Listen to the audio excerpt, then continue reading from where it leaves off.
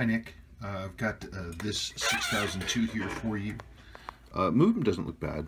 It's pretty bright and the screws are all tight. The seal is ancient. It's just stuck to the case. It's utterly flat. The only thing I see that's serious is the lower mainspring arbor port is really worn. So we're getting a lot of floppy sloppy in here, so that's definitely going to need attention. Otherwise, the movement is mechanically is not bad. It's out of adjustment. It's a little sloppy, but not bad numbers, which indicates that it has received, that physically it's in pretty decent condition.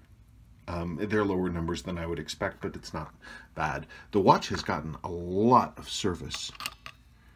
I don't know if you can really see this, but it has a ton of servicing marks in the case back. All these little squibbles in here. All this stuff, they don't really mean anything to me. I don't really look at them, but the watch has been, somebody loved this watch and it got a lot of work. It definitely is going to need service and it needs that repair in the lower arbor port, but somebody loved this watch. Let's talk cosmetics. Hang on.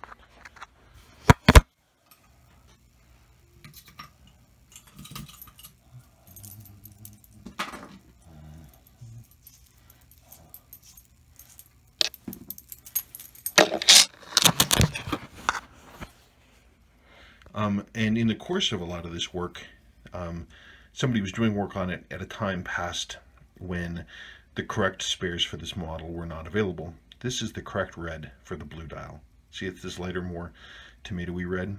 You see how this is a darker crimson? That is for the gold dialed watches. This handset, as I said, is for, it's like for a 6119 dress watch, not for a 6139.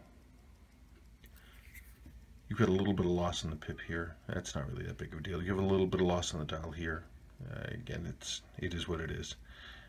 But it's running not badly, and I guess if this were my watch, I would probably, these sweep hands they're just so hard to come by, and they're one-time use only. So when this was mated to this watch, to this center wheel, this chronograph wheel that was in here, that's pretty much it. I wouldn't even consider having me even think about swapping this red out. It's part of the history of the watch. I'd leave it. The hour and minute hands, that's more likely that we can do something for you there and put those back, unless of course you don't mind them, in which case you can save the money.